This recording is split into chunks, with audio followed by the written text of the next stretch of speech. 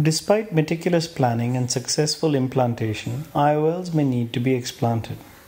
Here is an image of an opacified plate haptic IOL. The lens opacified 3 years after implantation when the patient had retinal detachment surgery. This hydrophilic multifocal IOL is large and thick. It is therefore difficult to cut with scissors or fold in the anterior chamber. In our laboratory, we showed that this and other IOLs can be safely transected with femtosecond lasers.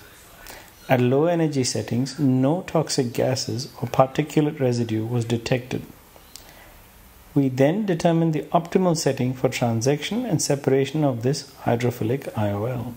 We used the settings in this 59-year-old gentleman with an opacified IOL. His vision was 6/24. You will note the white capsular adhesion at the edge of the lens.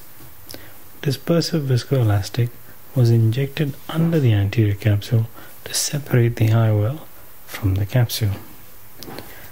The amount of viscoelastic in the bag needs to be limited as gas formation during femtosecond laser surgery will add further volume, which could result in capsular block syndrome. The main wound was sutured and the patient was docked under the LensX gantry. A 5.8 mm lensotomy cross and capsulotomy template was positioned over the IOL. This was intentionally displaced inferiorly so that at least the distal end of the optic was completely cut. The anterior capsulotomy was kept at the same diameter as the lensotomy length so that in case the lensotomy came too far anterior, it would not cause an anterior capsular tear. The posterior capsule was faintly visible. The laser overlay was placed over the IOL to avoid the posterior capsule. Please note the lensotomy profile does not match that of the IOL as it is designed for the crystalline lens. The ablation duration for the lensotomy at 8 microjoules energy level and 3 micron spot and 6 micron line separation was 45 seconds. The patient was then returned to the operating theatre. More viscoelastic was injected into the bag to bring the optic out of the bag. An Angle McPherson forceps was used to grasp the optic close to the center of the IOL, and a Rosen chopper was introduced through the side port. Using counter traction, the fragments were separated.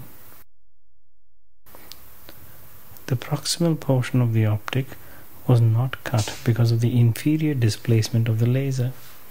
This was cut using Vannis scissors. The proximal haptic was brought into view and cut.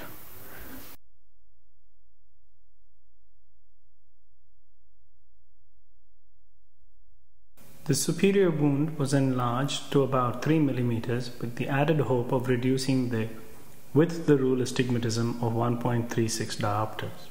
The lens was removed as a single piece.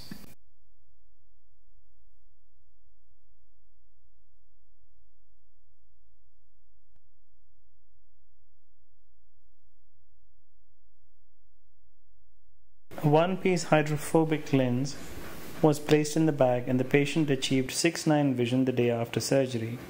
At 3 months, there was no change in endothelial cell density or astigmatism. The image on the right shows the opacified IOL. The SEM shows the clean lasered edge with the yellow line marking the edge created by the Vannis scissors.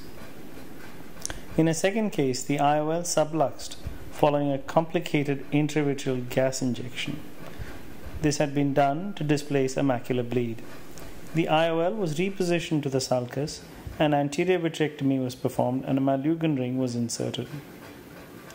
The patient was docked under the laser, and a false anterior capsule was presented to the LensX. The IOL was lasered with the same settings as in the previous case. The patient was taken back to the operating theatre, where the optic was again grasped midway before using the Rosen chopper to split the lens.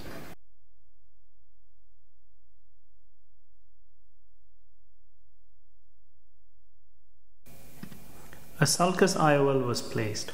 The patient remained at hand movements vision due to the macular bleed. The endothelial cell density reduced from 1960 to 1600, possibly due to the more complicated and prolonged surgery. SEM shows that the laser profile did not completely match the IOL profile, and therefore the cut was not deep enough to transect the posterior 15% of the IOL. However, this did not prevent us from separating the fragments. Tips and tricks. For both hydrophilic and hydrophobic acrylic IOLs, 8x3x6 laser setting is quite satisfactory. For in-the-bag transection, a dispersive viscoelastic is ideal. However, care must be taken not to overfill the bag.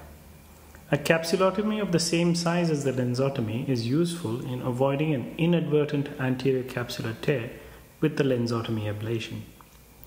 Lastly, in order to separate the fragments, it is easiest if the middle of the IOL is grasped by the forceps before conducting the chopping maneuver. In conclusion, the benefits of femtosecond laser transection are the short laser ablation time and the ability to explant large lenses through small corneal incisions.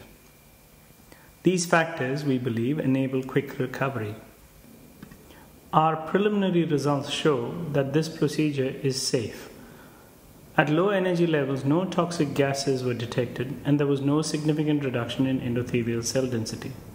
More work needs to be done to verify these results in a larger cohort.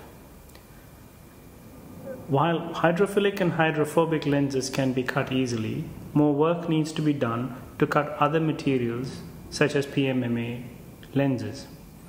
Compressed PMMA lenses not presented here are easy to laser but harder to separate. Thank you for your kind attention.